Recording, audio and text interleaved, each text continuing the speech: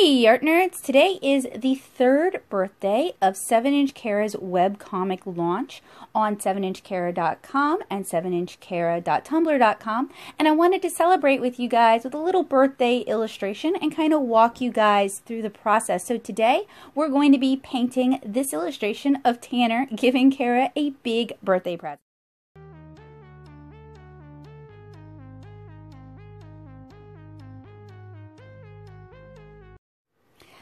The blue lines for this illustration were printed on Arches cold press watercolor paper using my Canon printer. I have tutorials on how to do that over on the blog. Penciled, and then we're going to stretch it. So we have our penciled illustration here. We have some low-tack blue painter's tape. We have some plastic gator board or coroplast. We have 3M blue painter's tape, we have Viva paper towels, and then we have bulldog clips size large or size 4 and binder clip size 4. And we also have a large hockey brush that we're going to be using for the stretching part of this tutorial. You're also going to need a cup of clean water, and I like to use a spray bottle of water as well. So we begin with just our illustration on our coroplast.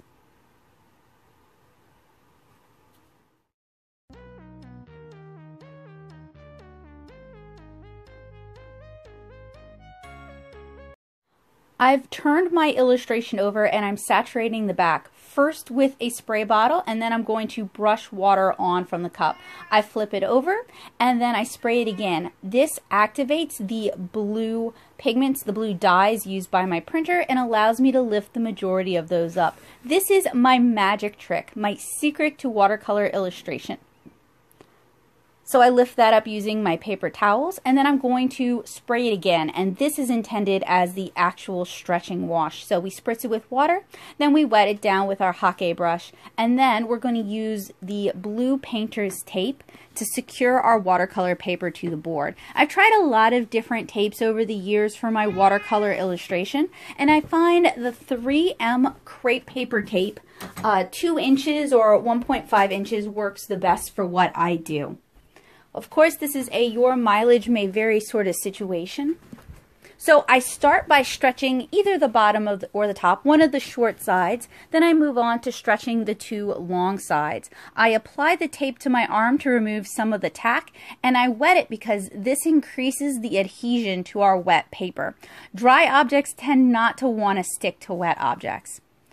Once I've got the bottom and 2 long sides secured, I'm going to tape the top. And the reason we do it this way is it really helps minimize the amount of buckling and cockling we're going to see with our watercolor illustration. Ideally, I would have clips on all 4 sides holding it secure, but my gator board is cut to my average watercolor size, so I do have some overages. Next, I start by using ultramarine blue to paint in some of the shadows underneath Kara and Tanner, and the shadows on their eyes. And for those of you who haven't read 7-inch Kara, I'd love to tell you guys a little bit about it since it is Kara's birthday.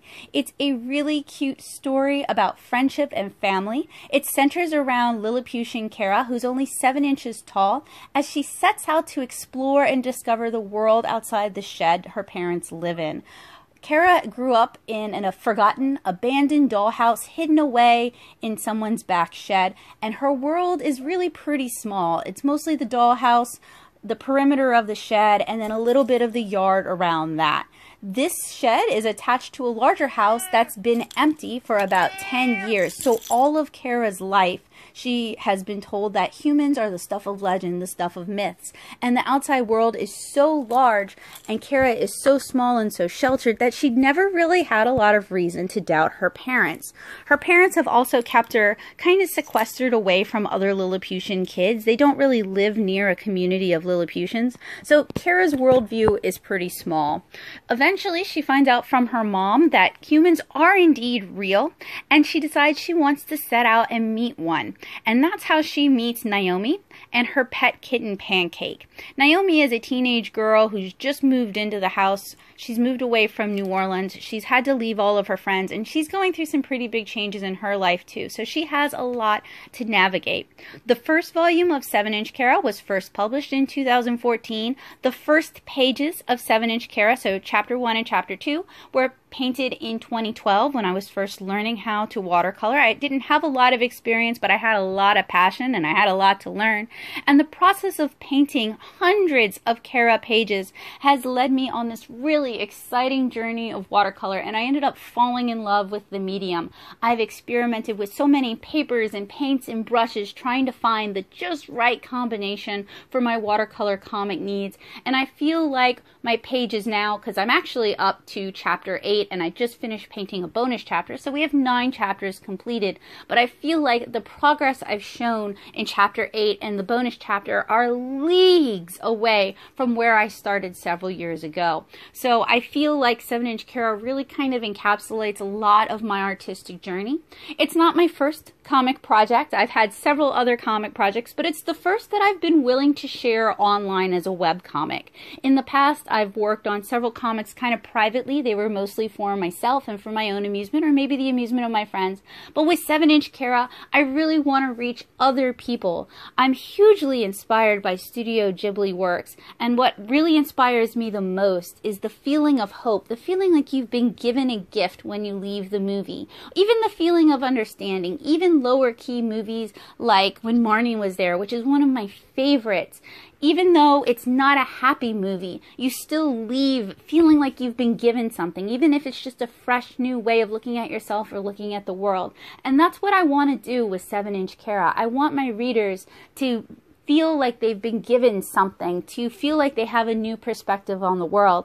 And having Kara as a Lilliputian, having her family as tiny people, I want to use this as an opportunity to explore power dynamics, to explore consent, to explore just seeing the world from a new perspective and from a different point of view, and learning to respect other people's differences and value those differences as part of what makes them who they are.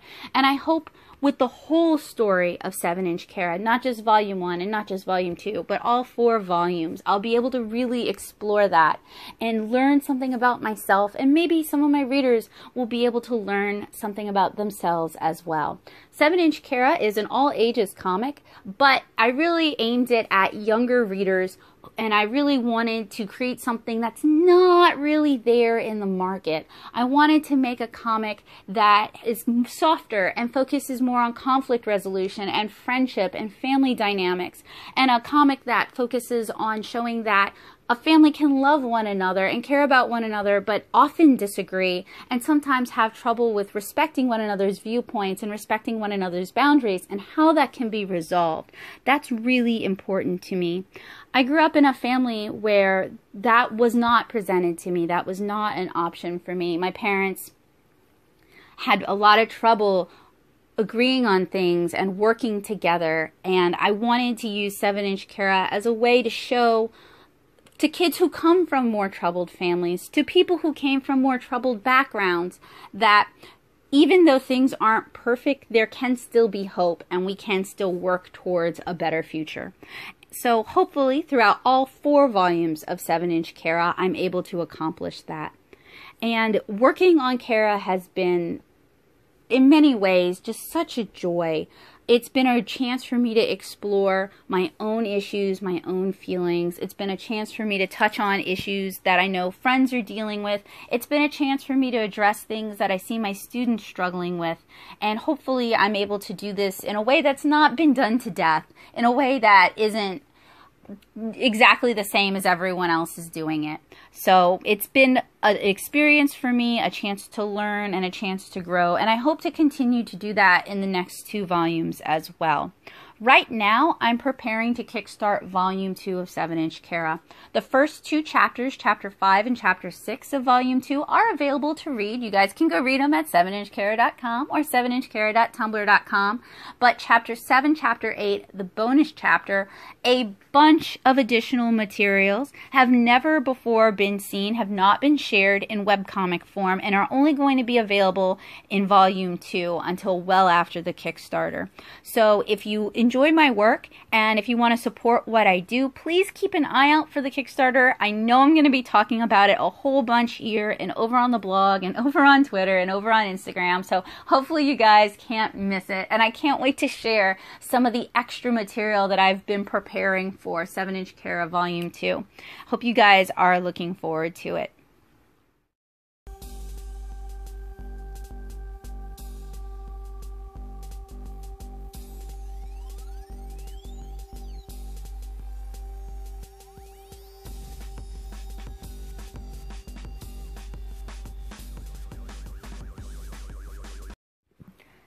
So this illustration is one of kind of a matched set. Sorry about that, my mic popped out. It's one of a matched set of two, featuring both Kara and Tanner. Tanner so far has only come up a little bit in volume 1, but he's going to have a much bigger role in the upcoming volume 3.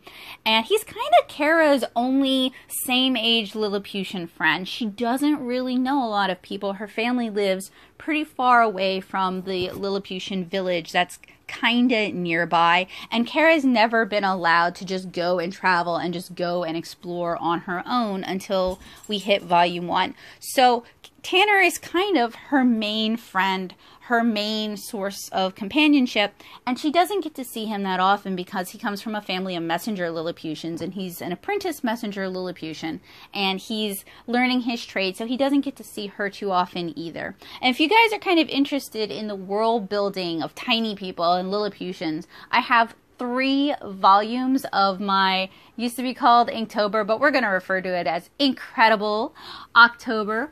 3 volumes of my Inktober zine, Lilliputian Living. The first one explores Lilliputian careers and trades. The second one explores Lilliputian families and holidays and the different types of Lilliputians.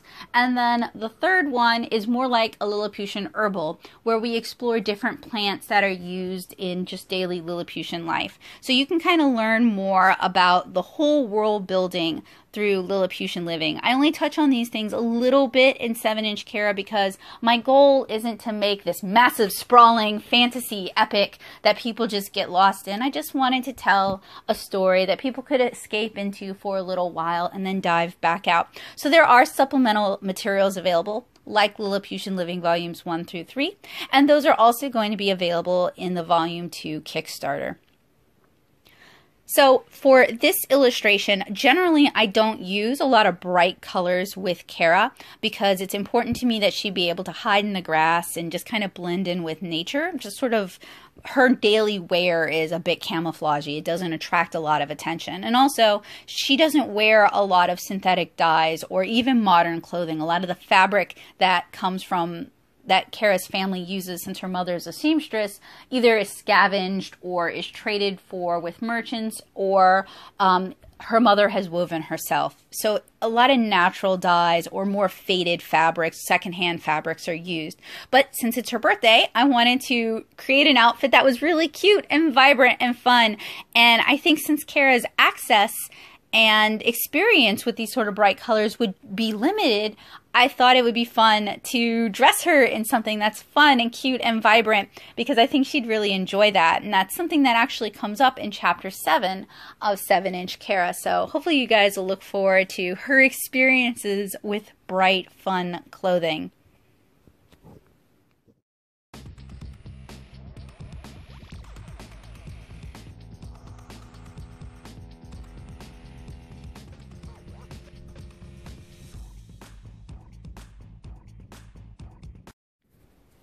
So I have a lot of watercolor tutorials here on this channel, somewhere around 100, maybe more, and a lot more watercolor tutorials over in the Watercolor Basics section at nattosoup.blogspot.com. So I highly recommend you guys check those out if you're looking to kind of learn the basics of watercolor. But generally, when I'm painting an illustration like this, I usually start by kind of blocking things in and kind of figuring out what color palette I want to use. Color theory, color usage, color language is not my strongest point. It's something I have to really work on and try to focus on. So often when I'm recording for you guys, the recording aspect is a bit of a distraction for me, and it kind of keeps my brain from focusing on some of the more finer points, the more fiddly points of painting, like color theory and composition. So for this, I went with Tanner's usual messenger Lilliputian outfit. So it's just a series of greens and browns. That's pretty standard. And for Kara, I went with high vibrancy. Now I wanted the bow in her hair to match the bow on the present. I don't know, I just thought that would be kind of a cute touch. This giant bow in her hair and this giant bow on the present. And since it's her birthday, I wanted to go with really fun birthday colors. So I went with a synthetic blue, a hot pink, and then a really vibrant purple. And I tried to mirror that in the outfit she's wearing as well. For this painting in general, as you saw, we started with the shadows, and then I filled in their skin tones. And for lighter skin tones, it's pretty easy because you're really using a lot of the white of the page as your highlights. For darker skin tones, I've talked about those in other tutorials, and I really like to start by painting my blushes and my shadow colors in first, then layering on top of that. So for lighter skin tones, my process is pretty simple.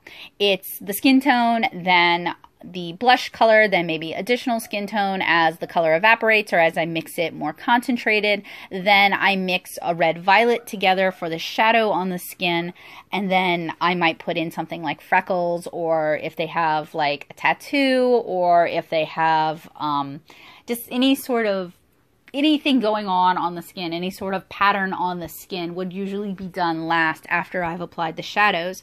And the rationale for that is with watercolor, like with oil, you want to go fat over lean. You want to do your more saturated mixes on top of your really light glazes of watercolor. You don't want to like paint this really beautiful detailed tattoo and then try to glaze a shadow on top of it only to have all of the colors that you'd put down in the tattoo run because they were reactivated. So one of the plus sides of painting on cotton rag paper is your watercolors, especially if you do a million layers like I do, they're much less likely to reactivate, to turn muddy, and to lift up because they get sucked down into the cotton rag fibers. If you're painting on a cellulose paper like Canson Montval, which is what I paint the majority of my 7-inch Cara comic pages on, you have to be more careful. You have to be more judicious in how you do glazes and how thick your glazes are, what brushes you use for glazes, and how you generally apply shadow color or accent color. So when I'm painting on like Canson Montval, like with Cara, it handles more like a cotton rag paper than a lot of the cellulose papers. It's more like a cotton rag. It's a very even tempered cellulose paper. So it's more like a cotton rag than like Strathmore's cellulose papers or Canson XL watercolor paper. But I do have to kind of limit my layers and try to mix my saturations a little stronger because I'm not going to get as many layers in there. And I also generally rely a bit more on watercolor pencils to kind of help me adjust my palette and to add shadows after the fact.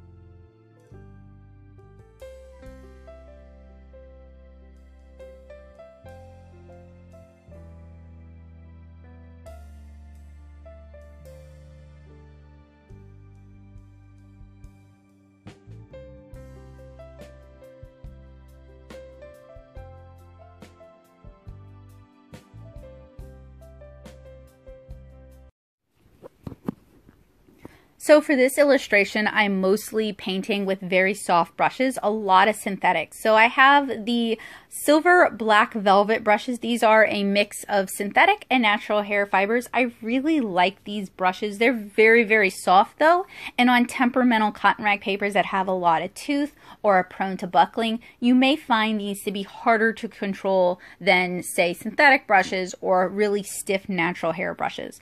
I'm also using a really, really soft squirrel hair brush. This can be useful for filling in large areas of color because it can hold a lot of water, but the fibers are very soft, so it's also useful for adding glazes on top of areas you may have already painted or kind of adjusting the color, because since the fibers are so soft, it's way less likely to kind of scrape up the pigments from prior layers. A little bit later on, I'm going to use a few Kolinsky Sable brushes. Like I have one here where I'm adding in kind of the finer details on Tanner's outfit.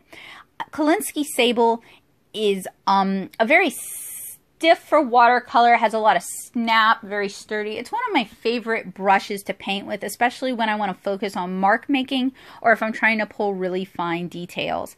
It tends to be more pricey, and if you have pets, they may ruin your brushes. So it's definitely an investment that I can't recommend for every watercolor artist, and I certainly wouldn't recommend someone who's new to water spend as much money as it takes to buy Kolinsky sable brushes. So now I'm kind of working on the surface design for Kara's dress, and the colors were very 80s-tastic. So I decided to reference some popular 80s surface design patterns and kind of invent my own inspired by those. So I'm painting this design on top of her dress. So I've already painted most of the layers of her dress. The shadows have already been painted. The depth of color has already been painted. The form has already been determined. And I'm applying my surface design on top of that. And when you're painting surface design, when you're painting patterns on fabric, you want to keep in mind kind of the way the fabric is moving. So the dress Kara's wearing is very simple. It's basically like a little overall dress. It has a bead at the front and then it ties around the back. So it's a very, very simple dress. And the fabric, I imagine, would be kind of stiff. So that makes doing the surface design on this dress really easy because we're basically just following the shape of a cone around. So now I'm using the Kolinsky sable brush to kind of paint in the last final details on the hair, kind of tighten up the faces, to paint in the eyelids and the eyebrows, things like that. And I do apologize that my head's getting in the shot. Those of you who watch my other watercolor videos know this happens all the time. So I'm not even gonna go into detail. So I've switched over now to watercolor pencils, and my two favorite watercolor pencils are Derwent Inktense and Supercolor 2. And I have a bunch of watercolor pencil reviews coming up. You guys will see why in the near future, why I love these over some of the other watercolor pencils on the market. Now, I haven't tried every single watercolor pencil out there. I've heard and seen good things about Caran d'Ache's Museum Lacrel, I want to say, watercolor pencils, but they're $5 a pop. It's a little bit cost prohibitive to me. So for the price point, I'm comfortable with paying Caran d'Ache's Supercolor 2 and Derwent Inktense are great watercolor or ink pencils. Since the Inktense are technically not watercolor, they're India ink based and they are indelible once they've dried. So I use the watercolor pencils, like I use the indigo to add shadows to Kara's dress, shadows to the bow in her hair, a little bit of skin shadow here and there, and some shadows to Tanner's outfit. But I'm mostly using the white watercolor pencil to pull in white highlights and white details to lighten some things up. So if you're doing surface design, if you're adding patterns to clothing or textures to clothing, watercolor pencils can be a great way to do that. You can blend them out if the design becomes too harsh, or you can leave them as is. They're really a flexible medium that can add a lot to your watercolor illustration.